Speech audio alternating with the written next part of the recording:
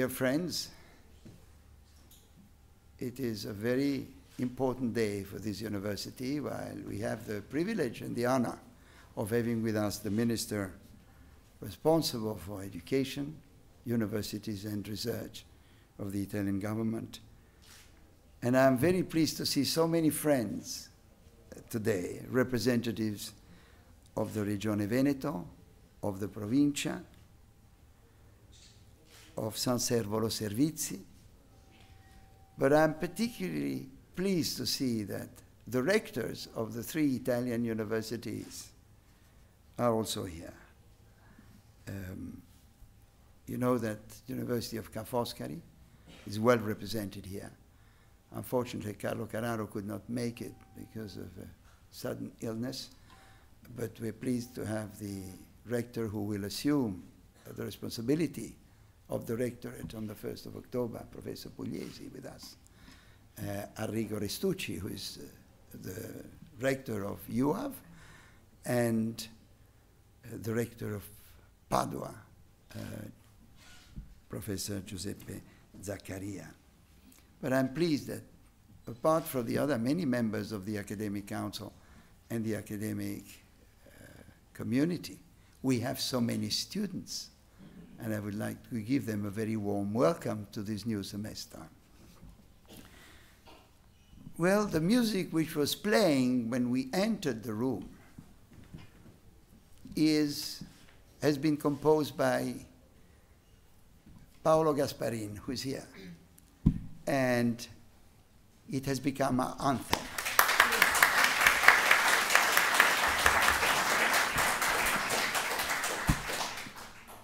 We have also produced a short video presentation which will be shown to you in public for the first time, and I hope you will enjoy it. We live in fast-changing times, surrounded by a sea of complexity, languages, cultures, ideas, people. So diverse and so distant. It's time to fill the gap. It's time to come together. Welcome to San Servolo Island. Welcome to the Venice International University, where universities from all over the world created a remarkable space for creativity and innovation, open to students, academics, policymakers, and entrepreneurs. A bridge between diverse cultural backgrounds and contemporary global issues such as sustainable development, climate change, cultural heritage, social challenges, urban growth, and innovation entrepreneurship. With such a glorious past and a fragile present, Venice is the perfect setting for looking towards the future. At VIU, we design new routes of knowledge, connecting a world of opportunities. Venice International University, a global experience.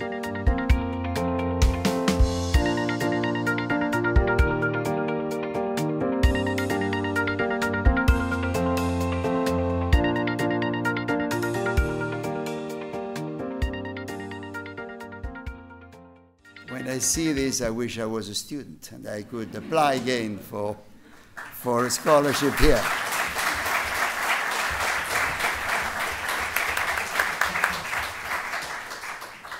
As we have seen, VIU is a group of universities coming from many different countries, different continents, that go beyond the traditional divisions of faculties and departments. They share the same campus and are involved together in creating multidisciplinary programs which are very new and which we all face. In order to carry out research in these new fields,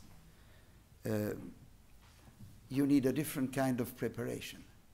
And the students at VIU learn how to move across different cultures, different disciplines, and they learn to approach these global topics with a flexible approach, a creative mind, and a very creative spirit. At the time of Prime Minister Palmerston in London, people used to say that the sun never set on the British Empire. Things have changed since then. But we could apply the same expression to our network. We have universities in America, Canada, and the United States, in Europe, Germany, Russia, and we're very pleased. We have a very distinguished delegation from Russia today discussing globalization issues with us, from Israel, from Italy, from Switzerland, and we go up down to the Far East with China and Japan. And so, in fact, when they start working in China, we go to bed. And in America, they just have the afternoon lessons. So basically, we are all working around the clock. This VIU model is unique in its own kind because it's a multilateral association, all universities on equal footing, all decisions are made collegially with the rectors, with the presidents, and with the board of directors and the academic council led by Professor Agar Bujarini. And so each university has an equal say in the program, in the designing and assembling the programs. Thanks to this very international environment, we have signed agreements with the Council of Europe. I think it's probably one of the very few universities around which has a standing agreement with the Council of Europe, the oldest European organization, with the UNESCO, with the International Institute of Humanitarian Law, with the Italian Trade Commission. We also belong to many networks. Thanks to the University of Padua, we have been able to host here the Coimbra group of universities. We have also members of the UN Global Compact, of the Association of Victorian Studies. And this gives our students and our professors a chance to exchange views and to somehow interact with many of these other universities. We have today the great privilege and honor of having Honorable Stefania Giannini, Minister for Education, Universities and Research. She's extraordinarily versed and expert in academic matters, having been rector herself of a very important university and very international university in Italy, Università degli Stranieri di Perugia. And during her time, she has been able to play a fundamental role in the Conference of Rectors, of all the rectors in Italy, because she had the responsibility of international relations, of international networks. She has been also elected senator of the Italian Parliament, senator of the Senate, and I would like to congratulate her also for the political engagement that she has taken in many, many fields.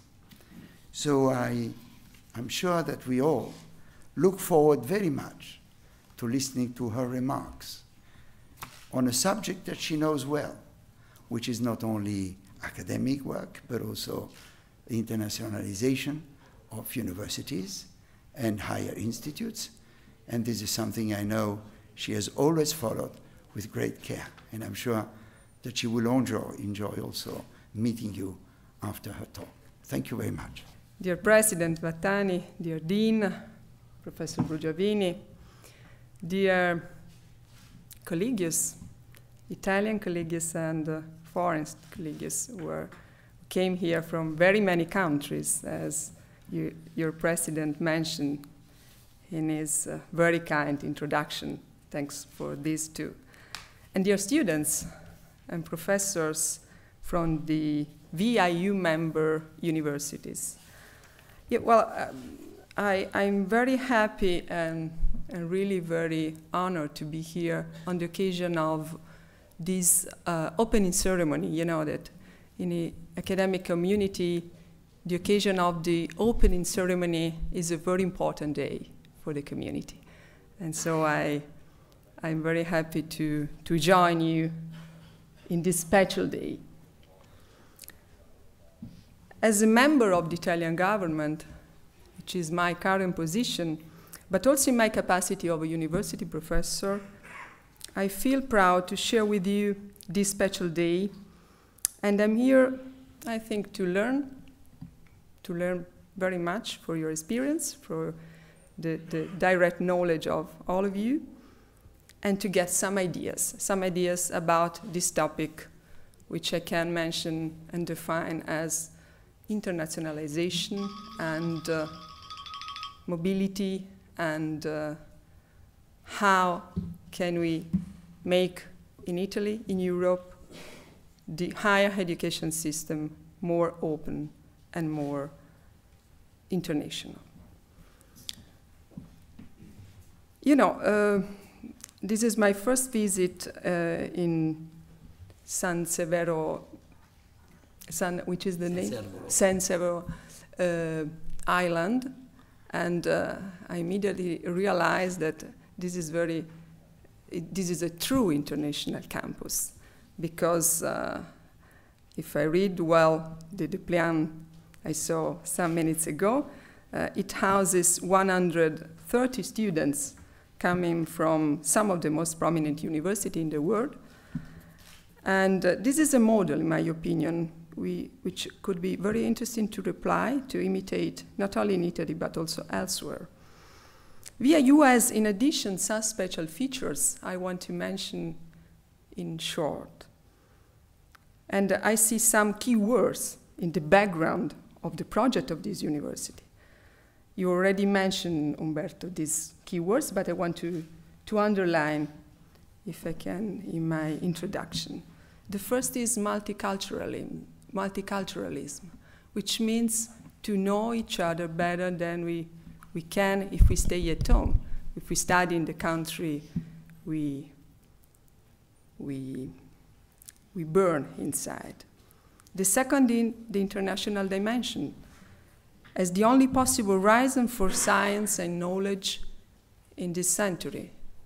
We don't have any research community, any knowledge community, any knowledge space without an international dimension. The third keyword is multidisciplinary dimension, multidisciplinary approach, because the boundaries between humanities and sciences is not something which can be useful to face the global challenges we have today. You know, important research program, which will be the financial and the strategic tool for the I say that especially directed to international students who are here today. The name is Horizon 2020, and the topics which Horizon 2020 proposes to the European community are aging society, climate change, migrations, and these are really global challenges, and we don't face them without a multidisciplinary approach. So we have these treasures here, and I think we have to work to implement these topics according to this approach, also in other contexts, also in other Italian universities. The second question I want to point is that being located in Italy, for the VIU community, for the VIU campus, is a big responsibility and a big opportunity too, because let me say, and I'm a bit proud of that, Italy is not a country like another in terms of history of art, history of sciences too, and in terms of its contributing to the European identity. So you have a big opportunity and a big responsibility in this campus in Venice. This university, in other terms, reminds us that culture can become an instrument of international relations and foreign policy. I say that to one of the most prominent and outstanding representative of the Italian diplomacy. I think the ambassador Umberto Vattani can agree with me if I say that culture is a part of the foreign policy of a country. And science is still another very important part of the diplomacy, the foreign diplomacy of a country. So, there is a lot we can do, dear friends, dear students, to prevent some of the most dramatic events we face today, in these days, especially in the Euro-Mediterranean area. I'm thinking of the cries or pain of the Yazidis in Iraq, or the victims of Boko Haram in Nigeria, and all these geopolitical periphery, just to mention the words that Pope Francis assigned to these dramatic events some weeks ago, is in Venice today, if I write near here. Very near here. So, periphery of the world in the framework of Pope Francis is all those countries which are not in the center of decision-making processes.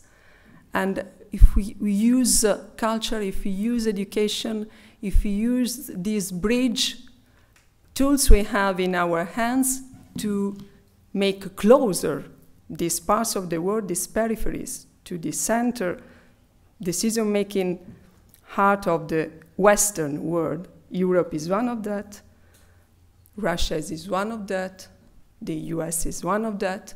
I think that will improve our capability to give an answer, a different answer to the problems we have at international level.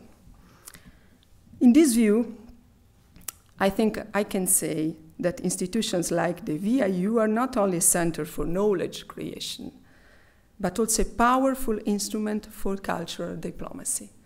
And this is one of the starting point of my brief consideration about the internationalization process.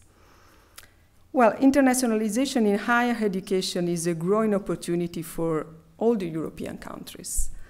I want to give you an idea of the process, just quoting some OECD data. Maybe you know some of that, but it's maybe useful to mention some basic features. Students who choose a study abroad program in the world, worldwide, are now more than 4.5 million per year, with an average annual growth rate of almost 7%, between 7 and 8%.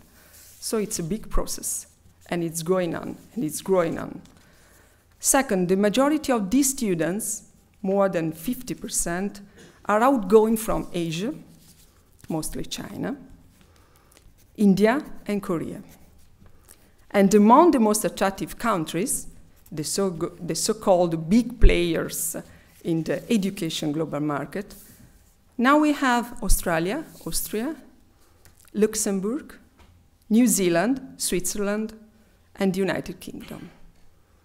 So, it's a landscape which is changing very, very fast. And we have to be aware of this very, very changing landscape in our horizon. But Europe is still the top destination for students who choose a study abroad program in the world. And Europe now hosts less than 50% of them, followed by North America with 20%, and Asia with 18%. So Europe is still one of the most preferred destination of international students. This is a very important content we have to consider when we try to improve our mobility processes and internationalization tools in our system. As these figures I mentioned reveal, internationalization is a big opportunity for the European system. Apart from the high ranking of the university in education research, reasons for attractiveness may be found in other very known factors. In my opinion, this is a very personal view, for Europe these factors are welfare, tolerance, peace, way of life. These are not aspects of the community, scientific community system, which is outside of the border of the university, but these are very, very important aspects when an international student can choose the United Kingdom, Italy, France, or other countries to study abroad. So now I think we can say that education may also be considered as a fluid and open market, because no destination country may assume to have the trust of welcoming foreign students forever. There is not a fixed point in the ranking. For instance, percentage of foreign students who choose the United States dropped from the 23 in 2001 to 16 in 2012, while the students directed to Germany fell of 3 points in the same period. So it's a very mobile situation. And what can we do? Italy is my country. I'm minister now in my current position of this country in charge for education, higher education and research. So my question is, what can specifically my country can do to attract more foreign students, to become more international, to become more open than it is, considering its history, considering its long-term tradition of open country. There is much to work, in my opinion, really, to be done, much work to be done. Italian universities, I hear some outstanding colleagues who are the governor, the president, rectors of important Italian campuses, is now less attractive than some years ago, also for Italian students, we know very well. But we have some obstacles that we have to overpass. First is language. Because language, of course, is one of the basic component of the identity of a country. So it's really very important that the Italian university can maintain their own identity, teaching in Italian some courses and choosing to maintain this sense of being Italian. But on the other side of the coin, we have the awareness that language can become a barrier. Language can become an obstacle. Because if you have to invest, as it is for, I have a long experience in that field, for Chinese students or students coming from another language than the European family, and they have to invest more or less 1 year to reach a very good, in some cases, excellent competence of Italian or another European language. In terms of the common European framework, I can assign a C2, which is the top of the ranking. In this case, maybe a Chinese student or an Asian student can decide to choose another country where English is spoken, because English is a more market-oriented language. So we have to consider this fact when we speak about internationalization of Italy. The second fact is that colleges and accommodation for students and researchers are a basic factor of internationalization.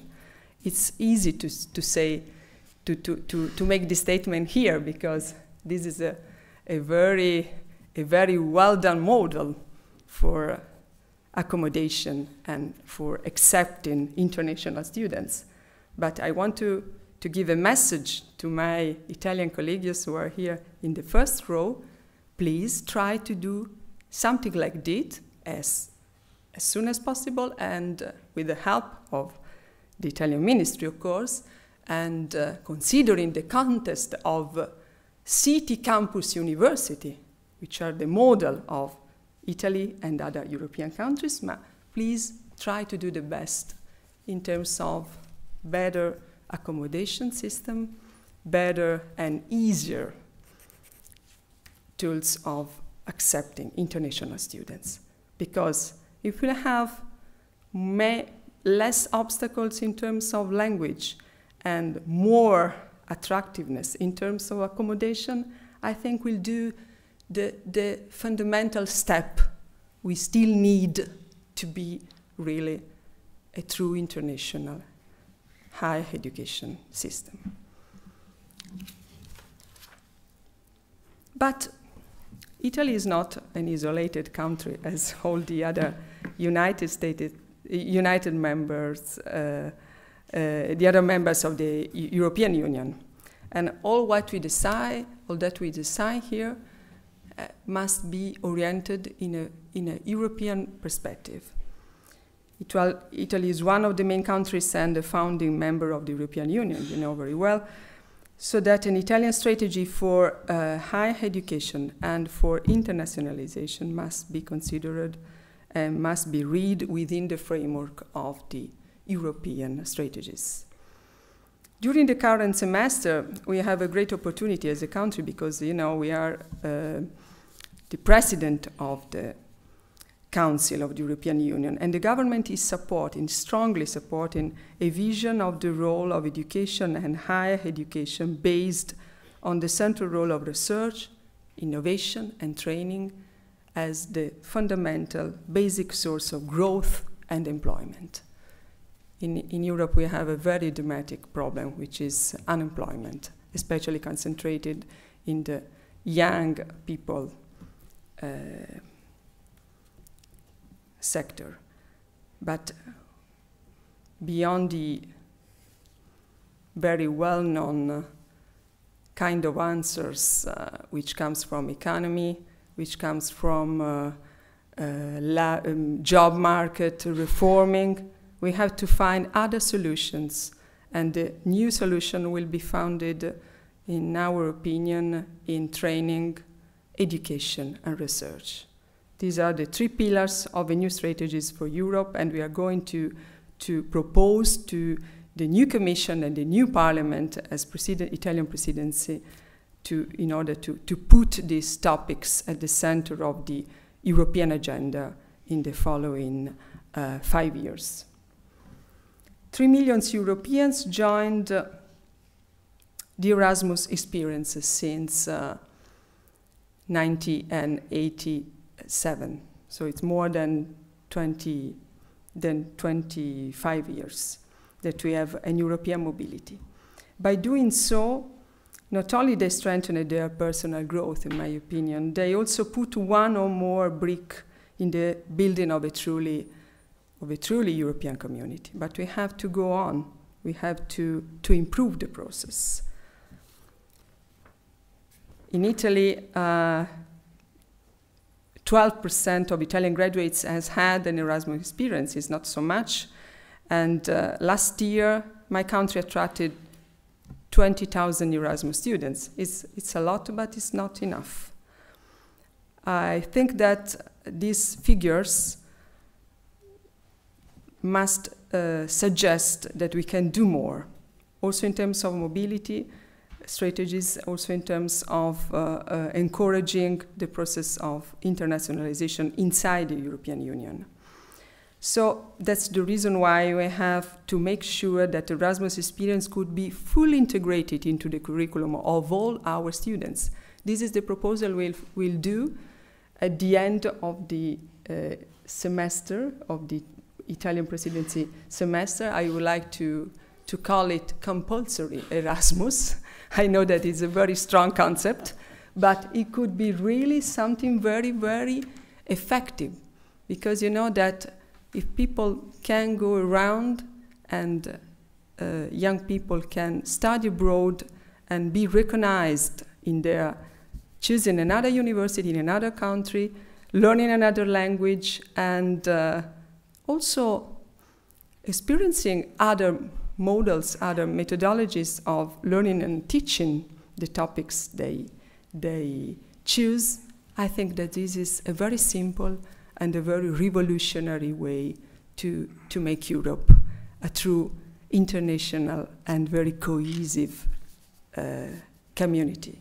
So this will be one of the Italian proposals at the end of the semester of Italian presidency. The second tool is the so-called European Research Area. Maybe you heard of it, ERA in the acronym. It was launched at the European Council of March 2000, so it's now almost 15 years ago, and found its place in the Treaty on the Functioning of the European Union at the Article 179. Yeah.